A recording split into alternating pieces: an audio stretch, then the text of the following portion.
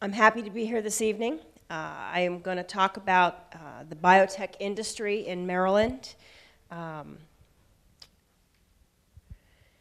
going to give you an overview of the Tech Council. I'm going to talk about the industry itself, and then give you some numbers I'm calling industry by the dollars. The Tech Council of Maryland is the largest trade association in the state of Maryland that represents both tech and biotech industries. We have about 500 members. They are, as I said, tech, biotech, service providers, your bankers, your accountants, your lawyers. You can't live without them. Also your private sector, nonprofit organizations, and government and education are also members of our organization. We're divided into two divisions, the MD Tech Division and the MD Bio Division. We are the only trade association throughout the United States that has tech and bio under one umbrella, which presents challenges. My theory is tech can't live without bio and bio can't live without tech, so I'm happy to play under the umbrella with everybody.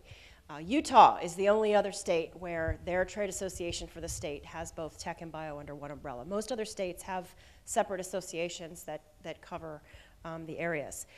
Within the organization, we also have two foundations, and both are heavily focused on STEM education.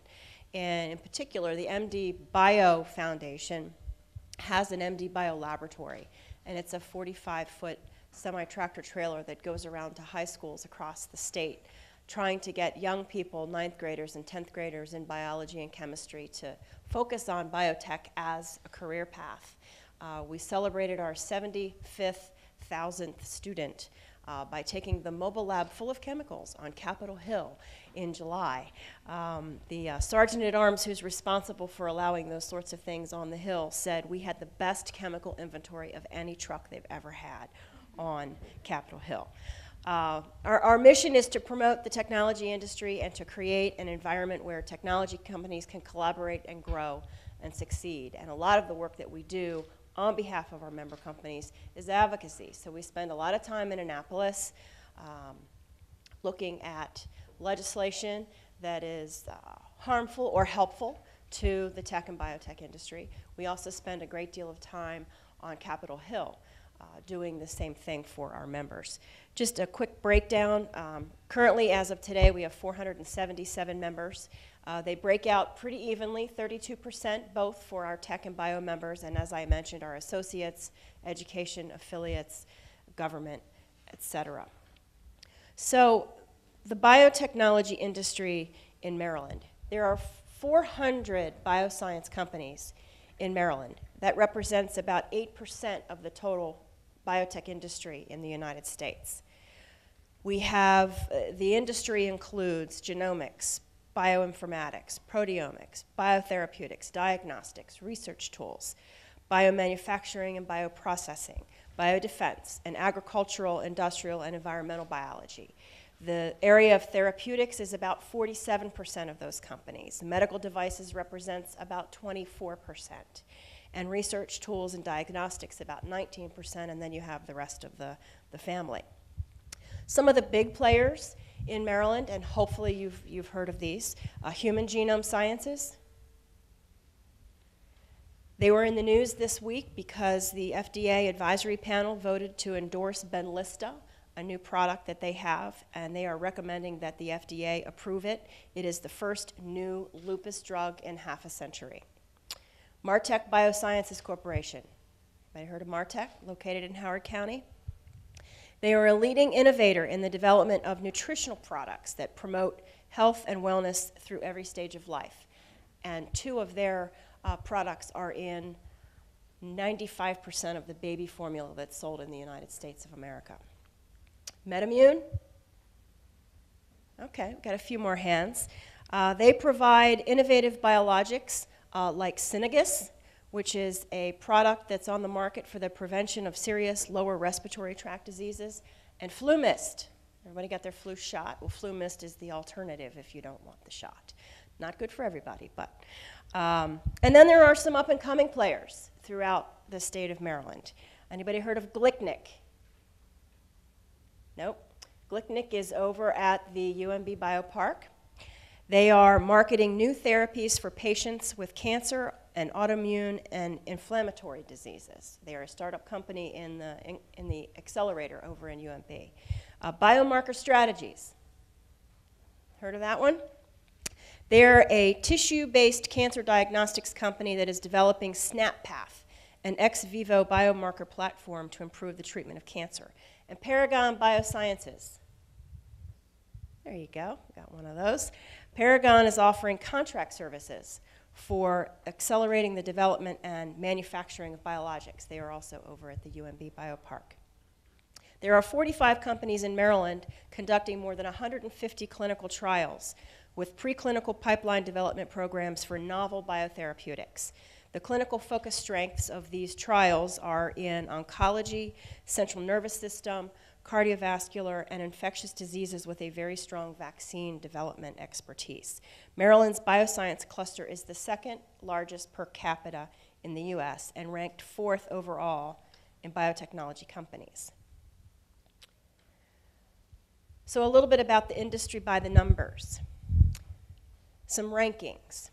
Maryland ranks number 2 in the United States in the percentage of workforce in professional and technical positions. They rank number 2 in the US in the percentage of workforce with graduate and bachelor's degrees. They rank 2nd per capita in the US in doctoral sciences and engineers. They are number 1 in per capita in health and biological sciences. And I just read today, a new study came out, a new index by the Kauffman Foundation and the Information Technology and Innovation Foundation, that Maryland ranks number 3 in moving toward a global innovation-based economy. These are all good things for you. You're in the right place. You're in Maryland, and Maryland is ranked very well in these areas. Maryland bioscience companies employ approximately 27,000 skilled workers. There is an equivalent amount of workers in our federal and academic sectors. The average salary in these companies is $80,000 a year. Now that's everybody from the CEO to the lab technician to the HR person to the finance director. The average salary is $80,000. Revenue that Maryland bioscience companies provide back to the state is over $2 billion a year. I think it is because of that skilled workforce and the revenue that comes back to the state that the governor has invested more than $700 million in infrastructure over the past 20 years, in research parks, in institutions, in programs like the Maryland Venture Fund and the Maryland Biotech Tax Credit, which I'll get to a little bit later, and directly to investments in biotech companies. And in May of 2009, Governor O'Malley unveiled the Bio 2020 Maryland Initiative, a strategic plan for life sciences that calls for an investment of over $1.3 billion in the next 10 years. So the Maryland Biotechnology Tax Credit is one of the things that the state has to offer. It's now in its 4th year. The purpose is to stimulate investment in biotech companies. $50 million have been raised by 40 entrepreneurial bioscience companies in the first 4 years. Those investors get an equivalent of a tax credit. It's a refundable tax credit up to 50% of their investment, with a maximum of $250,000 a year for either the company, the individual, or the firm that made the investment. It was introduced by Delegate Feldman from Montgomery County in the Maryland General Assembly, and has become sort of a model biotech tax credit program that states should offer. The Biotechnology Industry Organization, which is the International Trade Association for Biotech Companies, uses that as a model all the time. The Maryland Stem Cell Research Fund, another example of a funding program here in the state, created by the Maryland General Assembly in 2006, not without controversy, but the fund is there. It is the 3rd largest state-funded stem cell research program in the nation. To date, they have committed more than $68.4 million in 180 research grants from peer-reviewed research. I will say a lot of it has come to Hopkins, but that's a good thing. These grants have been issued to Hopkins, to the Kennedy Krieger Institute, to the University System of Maryland, as well as to some private sector collaborators like Global STEM, Veraxis Corporation, Life Technologies, Lonza, and Retrotherapy, all companies that are here in Maryland. The Maryland Stem Cell Research Commission recently announced an opportunity for collaborative research projects with the California Institute for Regenerative Medicine, CIRM. Letters of intent for that next round of grants are due. Letters of intent for the Maryland Stem Cell Research Fund are due by midnight tonight. So if you didn't get your letter of intent in, too bad. But the CIRM program with California does not require a letter of intent. If you're interested in finding out more about those research dollars and the fellowships that are associated with them, it's the Maryland Stems, mcsrf.org.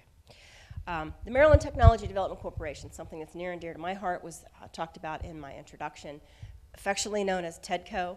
I spent about 10 years there. TEDCO was created by the Maryland General Assembly in 1998 to tap into the assets of the federal labs and the great world-class research institutes that call Maryland home, with the notion of taking the research that the federal government or the universities have put money into and science behind and innovation into, and moving that technology out of the laboratory and into our everyday lives, to our bedside, to our homes, in our cars, in our computers. For 5 years now, TEDCO has been the #1 early seed stage funding organization in the nation. That's a good thing because it's here in Maryland. It's a questionable thing because it's the public sector. Where's the private sector? Where are the angel investors? Why is little old TEDCO the #1 seed stage funder in the nation? It's okay. I take the credit for it. I'm still happy that I was there to be a part of it. Some of the programs within TEDCO that might be of interest to you: the University Technology Development Fund, UTDF. It helps university researchers develop and assess the viability of new technologies and new ideas. To date, 91 projects have been completed. They've funded 103 projects, by the way. 91 have been completed. 38 have licensed their technologies to private sector companies, 29 of which are located in Maryland. A number of those have gone on to receive other TEDCO funding programs. Probably the most popular program at TEDCO is the Maryland Technology Transfer and Commercialization Fund, designated to or designed to foster the collaboration between companies and university researchers and federal lab researchers. To date, 134 companies have received funding from the MTTCF and completed their projects. They've funded over 200 companies, but a lot of them are still in the works. But 130 projects are done. $9.3 million of state funding have gone into that. But these companies, what's important is that what they've been able to do since they've grown, and then the dollars that they've been able to get through the small business innovative research grants from angel investors, from venture investors. So the leverage of those state dollars, the $9.3 million that the state has put in, those companies have leveraged $394 million. That's a leverage of $42 for every state dollar in these companies. So it's a great story right here in Maryland. The Maryland Venture Fund is sort of the next step. So if you're a researcher and you get your UTDF and you do your proof of concept and then you go to TEDCO because you spin out your technology and create a company and TEDCO gives you money, the next place is the state's Department of Business and Economic Development. And they have programs within the Maryland Venture Fund. They have two programs. The Challenge Investment Fund and the Enterprise Investment Fund. The first is they both provide early seed stage funding for companies here in Maryland. And then an interesting thing that just happened recently at the federal level through healthcare reform, there was this little $1 billion project called the Therapeutic Discovery Project Tax Credit. And the purpose was to accelerate the development of therapies and cures that will help reduce healthcare costs in the future, which was why it was in healthcare reform. And the credit was available to companies sort of retroactively that had already done work towards the goals of the tax credit program.